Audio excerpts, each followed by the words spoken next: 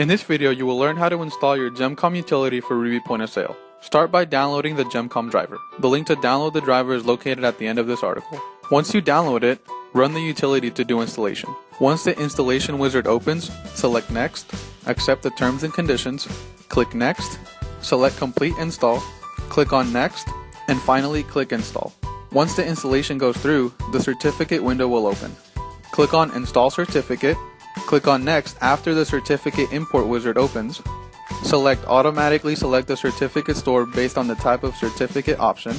Click Next. Wait for the certificate to load and select Finished when prompted. Wait for the certificate successful confirmation window and click OK. Click OK on the certificate window, and after clicking OK, the settings window will pop up.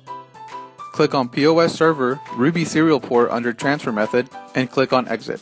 Go to Start menu, search for Device Manager and launch it. Look for ports and determine the COM port for the serial connection. Close the Device Manager and launch Gemcom by going to Start and searching for Ruby Communications options. Select COM port to one found in Device Manager, test the pushing PLU and pooling version information and make sure it's successful. If not, contact Ruby support or CStorePro team.